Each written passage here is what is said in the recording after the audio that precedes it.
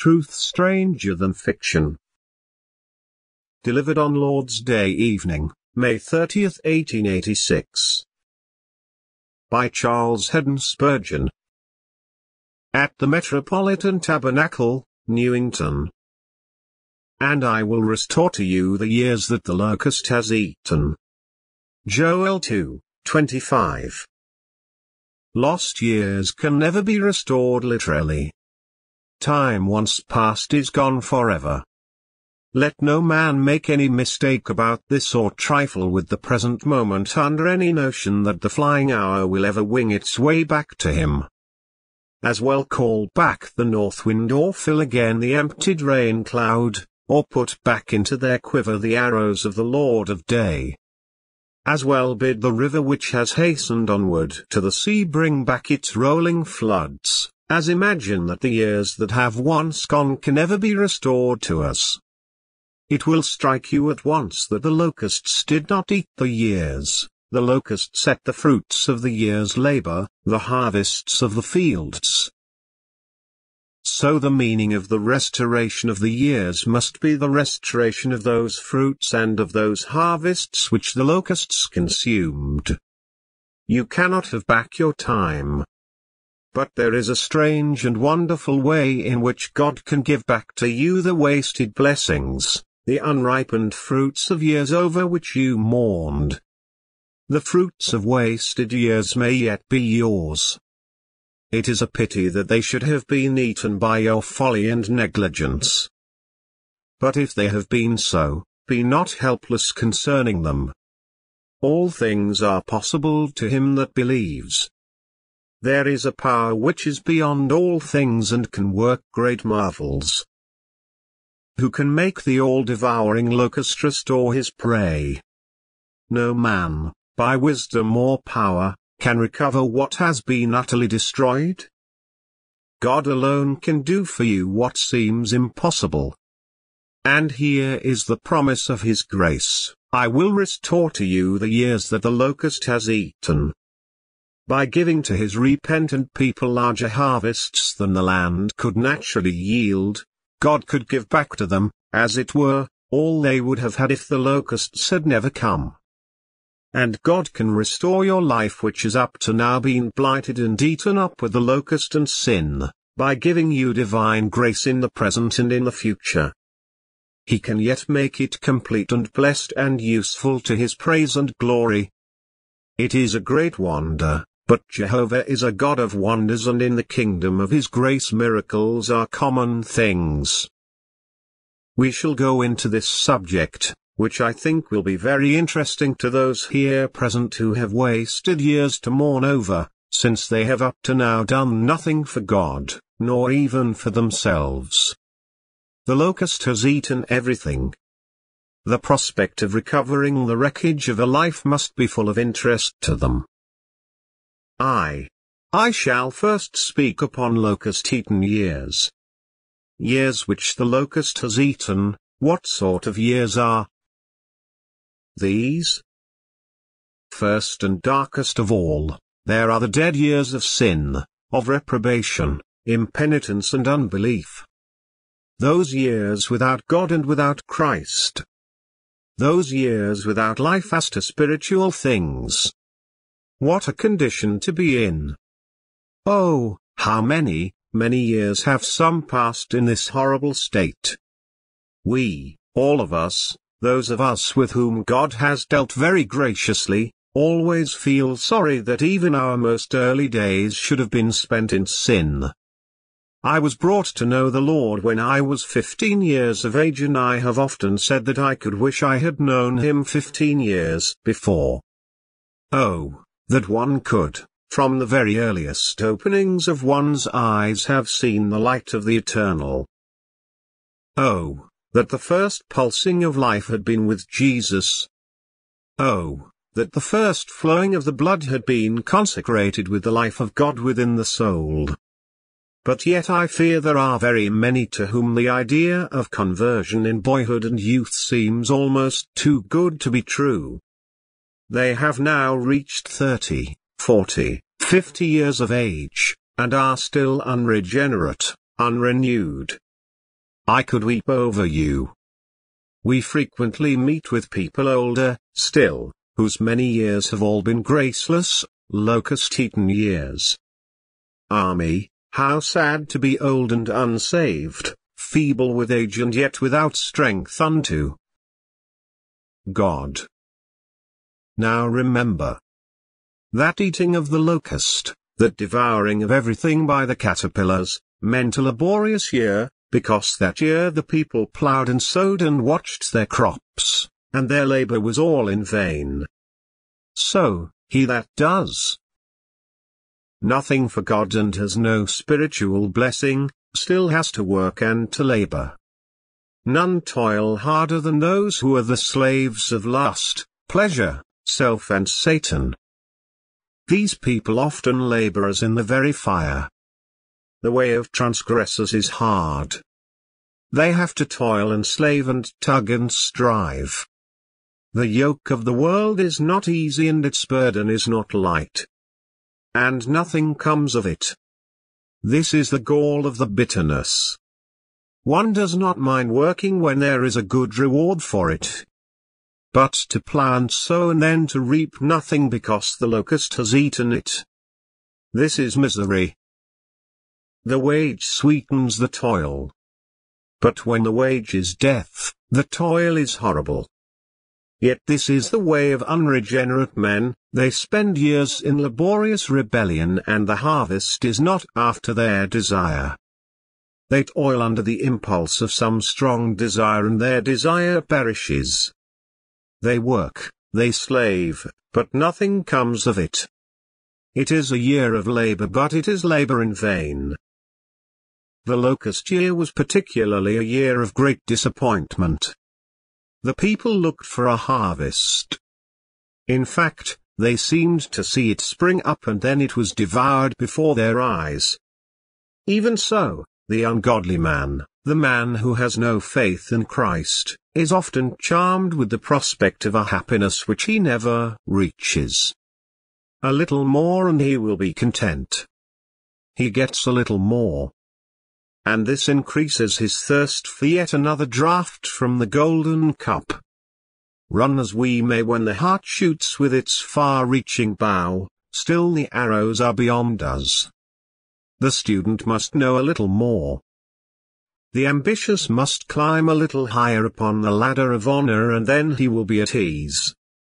He learns, he reaches the honor, but the ease is still as distant as ever. Perhaps it is even further off. Earth's cups, when they seem most sweet, only hold salt water which beget a growing thirst. We swallow the horse leech when we drain the chalice at the feasts of this world and an insatiable craving follows. The locust-eaten years of sin are years of labor and years of bitter disappointment. And, alas, they are fruitless years. Oh sirs, what have some of you ever done in this world? I heard of one who had made £500,000 of money and he died. A Christian man said, "Now, I call that man's life a dead failure." What has he done?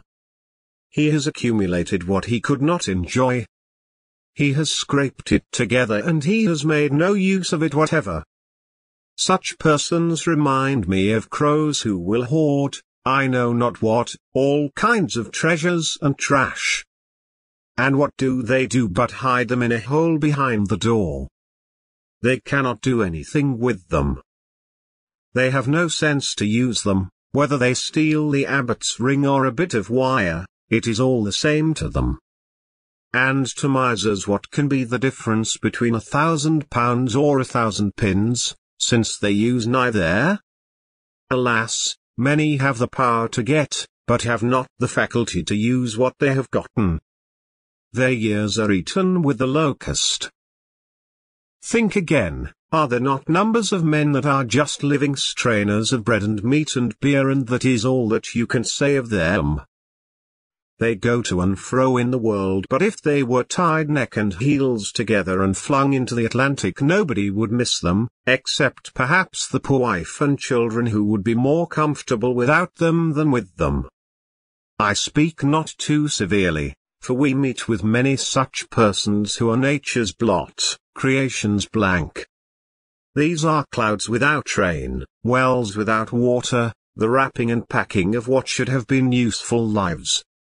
Why have they burdened the earth at all?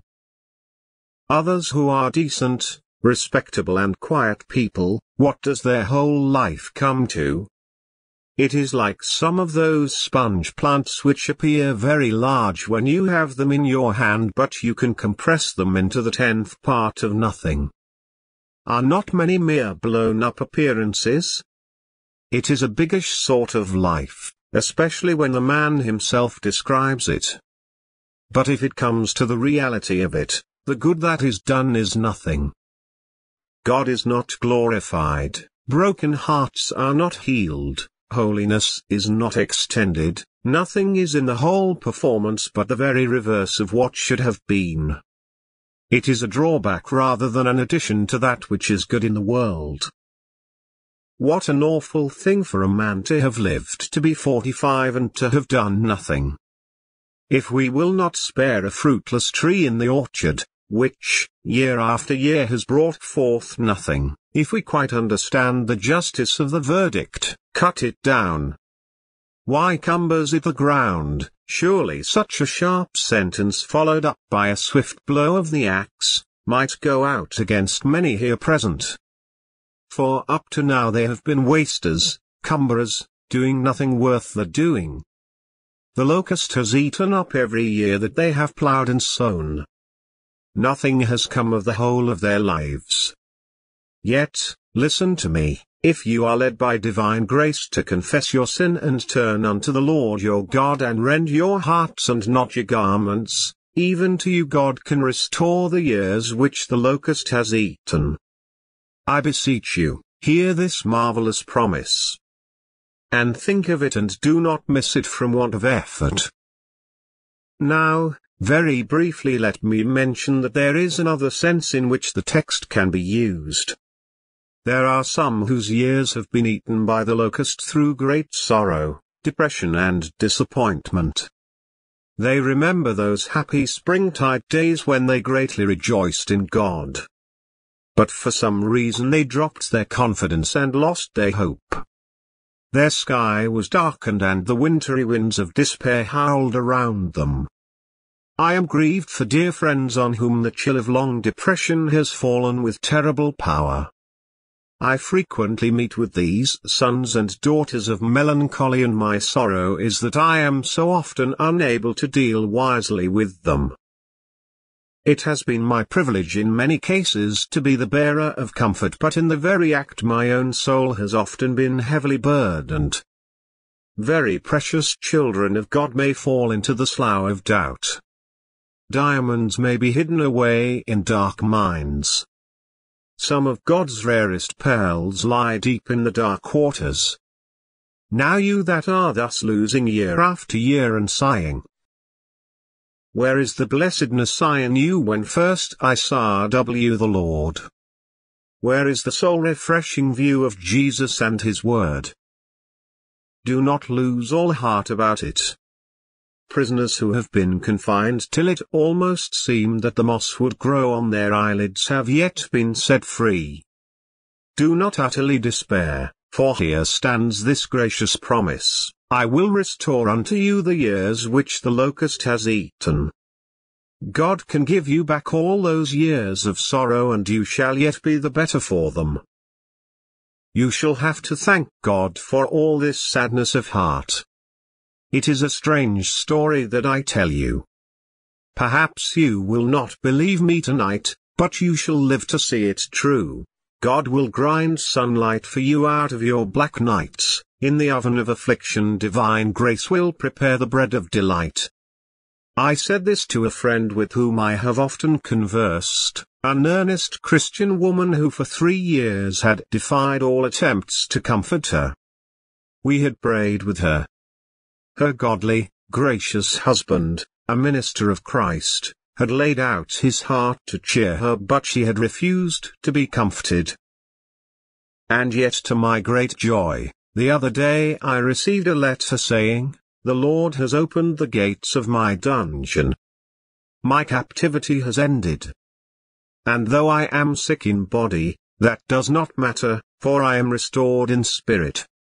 Yes, the Lord can loose the captives and He does it. There are dear children of God who have been 10 or 20 years the victims of despair, to whom, nevertheless, this promise has, in the fullness of time, been sweetly fulfilled: I will restore unto you the years which the locust has eaten. And now, having given you those two versions of the text, let me give you another. I speak of those whose years have been wasted by their being in a low state of grace. Many Christians are barely Christians. We may not be judges of our brethren. But if some professors are Christians, it is in a very small way. They remind me of the answer given by the American boy when he went to Sunday school and the teacher asked him, "Is your mother a Christian?" "Yes, sir," he said, "she is a Christian." "Is your father a Christian?" The boy answered, "Well, sir, he may be a Christian, but he has not worked at it much lately." We know quite a company of that kind. Perhaps they fear the Lord, but they have not worked at it much. Their religion has no practical power over them. Salvation is not by works. But when a man is saved, then straightway he begins, by God's grace, to work for the Lord. And therefore where nothing is done for Jesus, we are apt to fear that nothing has been done by Jesus. There are talkers around us whose years are eaten up by the locust of idleness, the worm of worldliness, the worm of frivolous amusement. They seem to be like Hosey's silly dove without heart. I do not judge them, but I look at them with pitying wonder. How can they be content to be such useless things? How can they be satisfied to be so neutral, so double-minded, when all around them the stern conflict rages? I wish they would give us a little more evidence upon which to judge whether they are for us or for our enemies. They attend a place of worship. They come to a prayer meeting once in 12 months if any friend calls in and asks them to do so. They are glad that there is a Sunday school connected with the church. They do not know what it is doing. They have never entered it. They love their minister but do not contribute to his maintenance. They admire the doctrines of grace but never attempt to spread them. In fact, they spend their time in diligently doing nothing and in quietly wearing the cloak of a profession which has nothing in it. Well, now, dear friend, this is a wretched kind of thing. If you are a Christian, be a Christian. Let your heart be warm towards holy things, or else let them alone. Cold meats are well enough, but cold religion is the sickliest diet upon which a man can live. Serve up religion hot, sir, or not at all. If it grows lukewarm, neither God nor man will have it. For Jesus, who is both God and man, has said, "I will spit you out of my mouth." He cannot endure it, who is the most patient of all beings. The years which the locust has eaten in some professors are far too many. And I would earnestly exhort any brother or sister here who has had the locusts at him for a long time, remember the promise stands, if you will avail yourself of it, I will restore unto you the years that the locust has eaten. It is high time that you saw to it, for your case is a bad one. It is ill to be trading so ill, when a merchandise so precious as time is being lost. Once more only, lest by these varied instances I should weary you. There are some in whom their years have been eaten up by the locusts in a worse way than that of mere idleness, namely, by the sin of open backsliding. This is one of the plagues of the Church of God. Alas, for the many who did run well but have suddenly stopped and run no longer in the divine road. This is our frequent sorrow, even to heartbreak. We believe in the perseverance of the saints, but many are not saints and therefore do not persevere.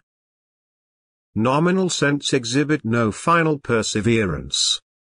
Saints who have only the name of saints last but for a time and then die away. In too many, the life of God rather lingers than grows. Their religion is so very weak that they exhibit the signs of disease rather than of health. They wander away from their Lord and Master because they do not sufficiently feel His attractive power. Oh, that the Lord would be gracious in restoring such wanderers. Do I address any who have almost given up attendance on the means of divine grace? I know you have no comfort in such a course. I am sure, if you are a child of God, you cannot be happy in the world, you cannot be content while leaving Christ, but are in a miserable way. Grace has spoiled you for the world and it is of no use your attempting to get comfort out of it. Your only hope of happiness lies Godward. You must come back. You must come back to the good old way. Do not linger, but return at once. Every hour that you linger the locusts are eating up every green and fruitful thing within your spirit. Why give the destroyer so much space? You are doing no good. You are getting no good. Why remain as you are? You are doing mischief. You are grieving the Spirit of God. Wake up from so deplorable a state. You are not winning souls but you are ruining souls by your inconsistency. God have mercy upon you. Come, and receive His restoring mercy. He will not cast you away, but He bids me say to you that if you turn to Him according to the teaching of this chapter, He will yet restore to you the years that the locust has eaten. It is a great wonder. But you shall see it, if you will seek the Lord yet again. So much then about locust-eaten years, for I want to get at a happier subject. 2. What does God say? I will restore unto you the years that the locust has eaten. This is our second head. Locust-eaten years restored. Notice, this is divine work. I will restore unto you the years that the locust has eaten. You cannot get them back. Nobody can give them back to you. But the omnipotent Jehovah says, I will restore them to you. Can you believe that? All things are possible with God. Those dead years, those doleful years, those desponding years, those idle years, those backsliding years, all the harvests of them, God can give them back to you. Look away from yourself and trust in the miracle-working God while you hear this word of promise, I will restore unto you the years which the locust has eaten. But notice that this restoration follows upon a true and genuine repentance. Let me read the words of the Lord to you and you listen to them and obey. Therefore also now, says the Lord, turn you even to me with all your heart and with fasting and with weeping and with mourning, and rend your heart and not your garments and turn unto the Lord your God, for He is gracious and merciful, slow to anger and of great kindness and repents him of the evil. Let the priests, the ministers of the Lord, weep between the porch and the altar and let them say, Spare your people, O Lord, and give not your heritage to reproach, that the heathen should rule over them. Wherefore should they say among the people, Where is their God? Then will the Lord be jealous for his land and pity his people. Repent, then. This is the great teaching and operation of the gospel at its commencement upon the heart. Repent and be baptized every one of you, is its first cry from the wilderness. Turn you every man from his evil ways. Turn you, why will you die, O house of Israel? To go on in impenitence is to miss the blessing of my text. To go on in spiritual deadness, to go on in backsliding, will never bring the restoration of lost years. But he that shall genuinely confess his sin, shall heartily hate it and shall turn unto God through Jesus Christ, trusting in the precious blood of his atonement, shall receive the unspeakably precious benediction of the Lord, the Restorer. Such a man shall plead this promise with God and have it graciously fulfilled: I will restore unto you the years that the locust has eaten. It is a very remarkable promise, but you see to whom it is given. Yet linger a moment over this mystery of love. Picture the spirits of evil, year after year, bearing away from the fields of human life all their harvests. Where have they borne the precious products? Ask, where has the fire carried the forests it has devoured? Or where has the flood borne away the navies it has swallowed up? To call back these harvests would be a task which only madness could attempt. Fly, swift-winged angels. But you cannot overtake the spoilers, neither could your eyes of fire detect the caverns in which the robbers have stored their wealth. The fruits of wasted years are gone, gone past hope. Yet, behold, the Lord who called light out of darkness and will yet bring forth life from the tomb, declares that these long-lost spoils shall be restored. And shall it not be done? Is anything too hard for the Lord? Does not the very difficulty, yes, impossibility of the enterprise make it the more worthy of the Almighty? Here is a marvelous thing, and here is, therefore, a work fit for him who does great marvels. To him that believes all things are possible, and this also is among the all things. Never was a fairy tale more strange, or a dream of Arabian Nights more romantic. Yet here it stands in sober words, and many a time in solid fact these words have been true. When we come into the region where the Lord works, we come at once into contact with miracles and walk in the midst of marvels. Then as we see grace upon divine grace, we have to cry, O world of wonders!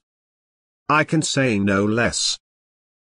This promise is only fulfilled by the exceeding grace of God.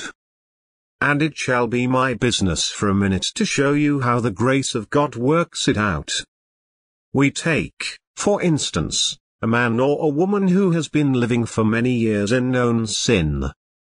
Those years have all been wasted. How can God give us back the fruit of those wasted years? He can. He can. See that woman? She is a sinner, a common sinner of the town.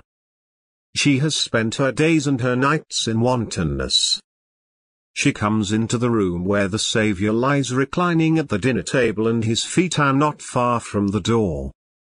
She bears a choice box of ointment. She has, besides that, eyes full of tears, and she stands behind him weeping. She washes his feet with those tears.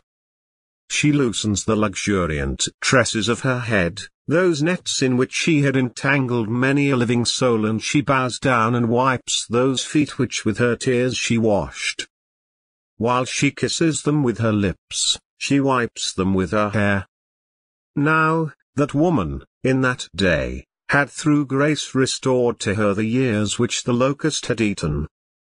Who shall dare to say that she stands second to anybody in the service of her Lord and Master? She loves much because she has had much forgiven. And though I say not that the greatness of her sin could ever be an advantage, yet I do say that the greatness of her love that springs out of the greatness of her Lord's forgiveness did put her in the very front rank of those who served and loved him.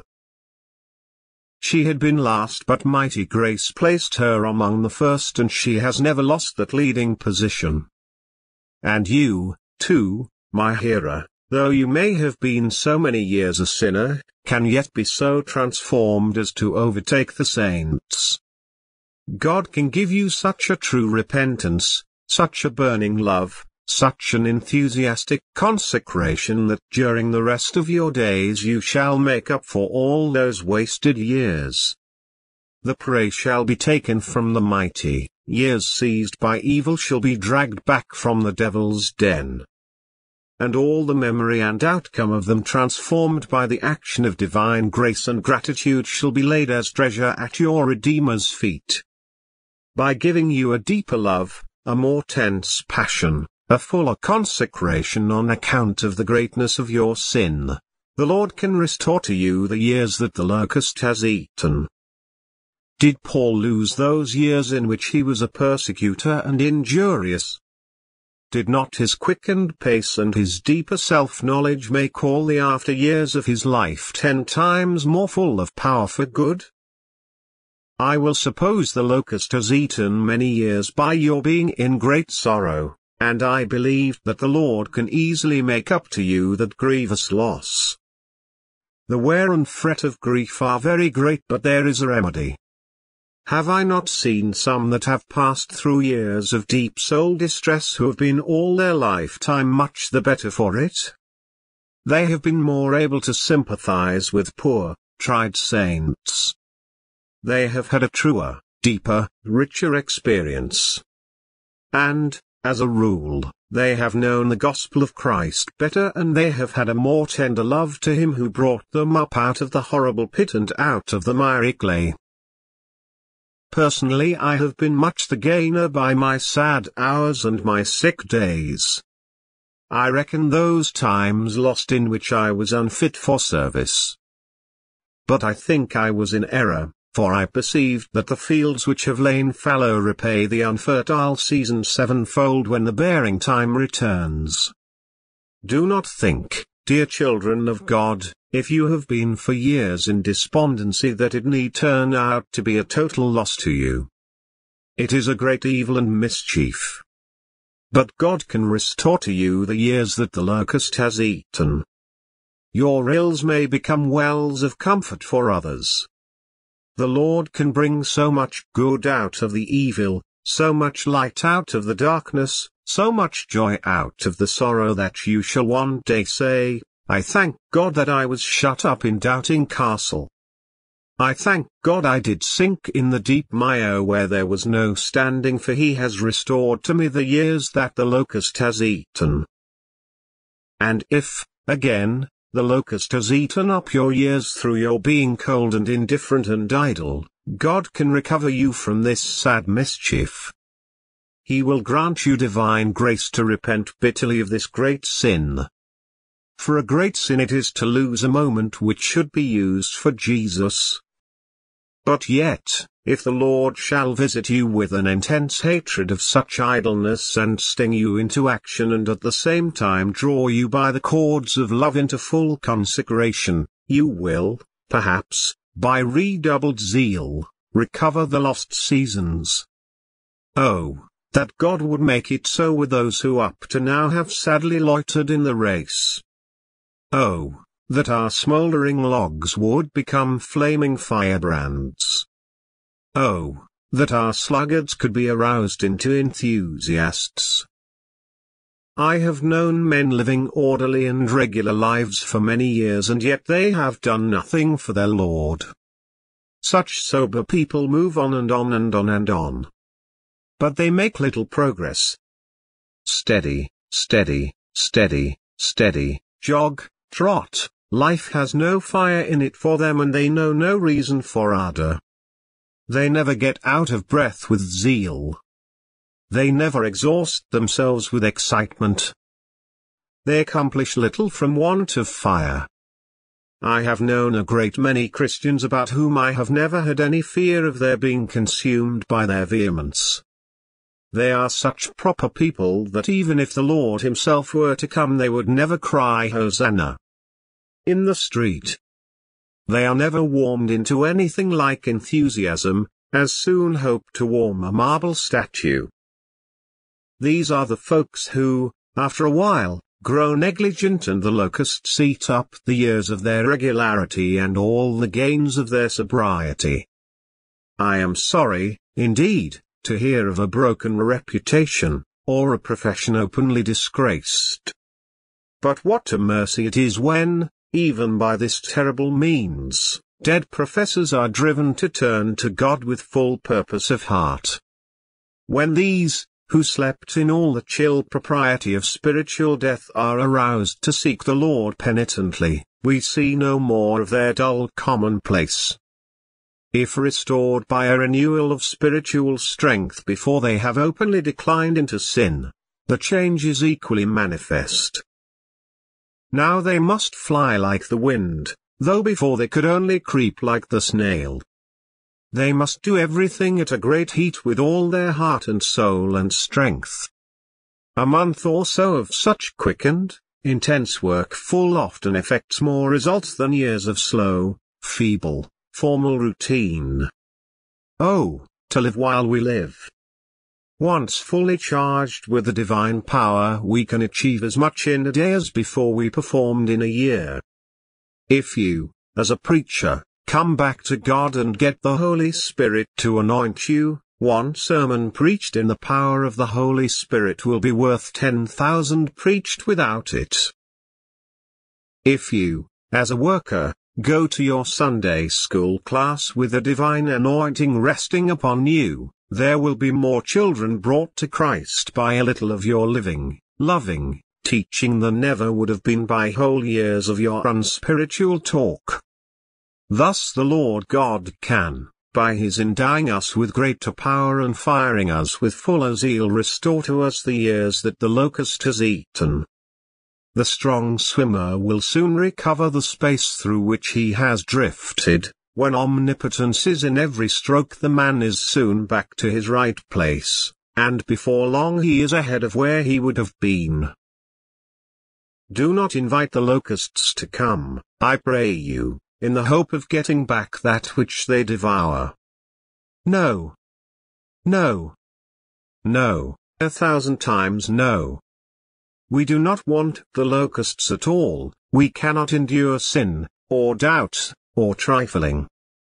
We want every year to be fruitful, fruitful with 100-fold increase. But if the evils have come, let us turn to God with penitence and faith, and he can yet restore to us the losses they have caused.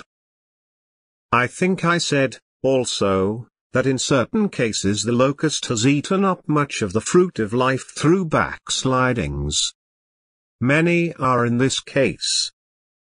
But if they will return from their backslidings, the Lord can give them back whatever they have lost. I have known persons backsliding very sorrowfully, very much to the grief of the church. But God has visited them in divine grace and brought them back, and they have been better men afterwards. Yes, I venture to say, even better men than before they actually offended. I have not been thankful for their open offense. But I have been very thankful for their restoration and for the humility and other graces which have been the result of their bitter experience. They used to be very top-lofty once, but now they carry no flags and banners. Such grand fellows they were. But after their wandering, when they came back, they were willing to be in the rear rank and to do commonplace work. They were once very reserved, you could not get near them. But now they value a kind word and return a loving salutation very gratefully. They are now more like their brethren and more willing to be on a level with them, and yet their religion is a great deal deeper and more sincere. They do not carry so much sail, but they have more cargo. I have known some that, at first conversion, have not been very clear in the gospel, but who have been made evangelical by their discoveries of their own need of mercy. They could not spell the word grace. They began with a G, but they very soon went on with an F, till it spelt very much like free will before they had done with it.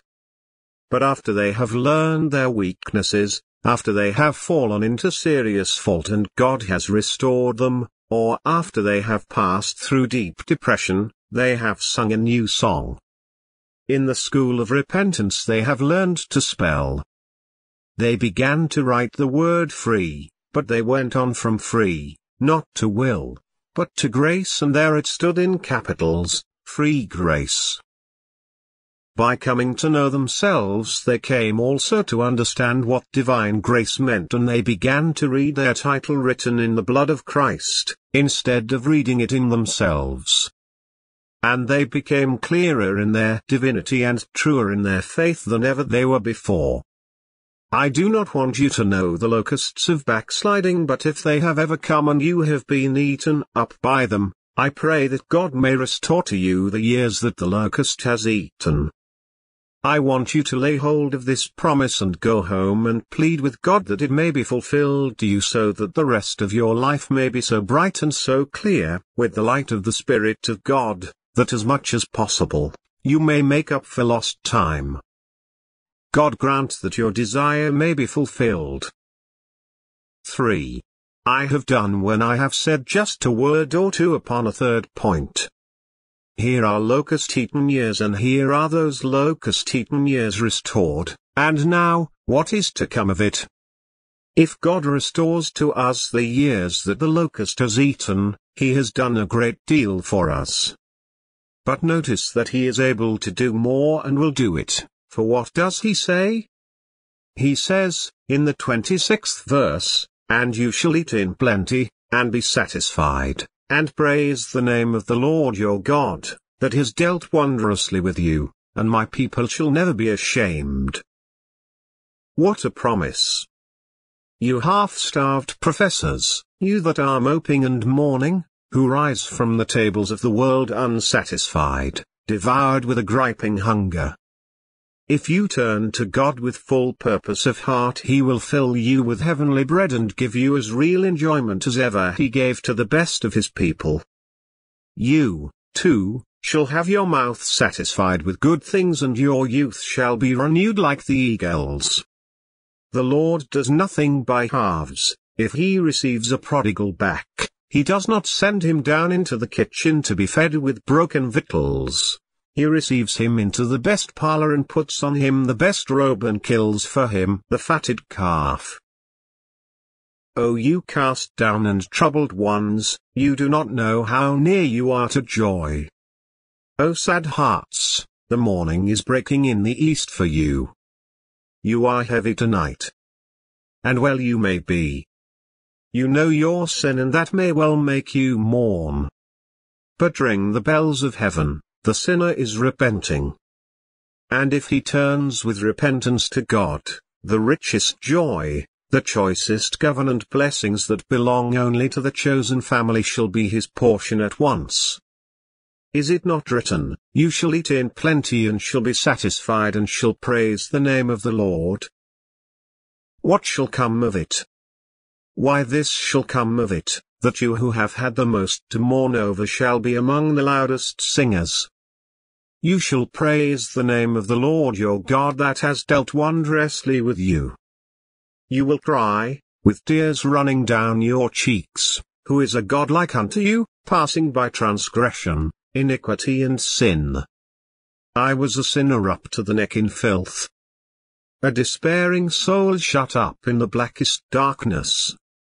But he has washed me and he has brought me out into the light and put a new song into my mouth. He is a glorious God, this God and Father of our Lord and Savior Jesus Christ. I pray you may have intense enjoyment of his marvelous grace and may pour forth your whole souls in his praise. Next, you shall have most clear and sweet communion with God. Hear what the prophet further says, "And you shall know that I am in the midst of Israel, and that I am the Lord your God, and none else, and my people shall never be ashamed." Wonderful! Wonderful that a far-off outcast sinner should know his covenant God and should say, "He is my God," and should enter into fellowship with him and should enjoy all the privileges of a friend of God. Wonderful that all his fear should be gone, and that he should, instead, be full of holy confidence and have a right to hold up his head and never be ashamed. It shall be so, dear hearer. True repentance shall bring rest to you. only trust in the Lord Jesus Christ, and your fellowship shall be with the Father and with his Son Jesus Christ henceforth and evermore. And then, best of all, the anointing shall come upon you. You remember how the chapter goes on to say that God would pour out his Spirit upon all flesh, so that even the handmaiden and the servant, the very least of the people of God, should be moved by the Spirit of God to speak in God's name, and should be enabled to realize things which before had been deemed mere visions and dreams. I hope that the Lord has some here, at this hour, who did not know him when they came within these walls, who, at this time, shall be called by his grace, and before long shall begin to tell to others what the Lord has done for them. O Lord, find ministers among these miserable sinners. Raise up for yourself witnesses from among these careless youths. I think I see the angel even now, and hear the voice from off the throne, crying, Whom shall I send, and who will go for us? Oh, that one of the seraphims might take from off the altar the live coal, and touch some unclean lip, and inflame some cold heart, and make the purified man to answer, Here am I, send me.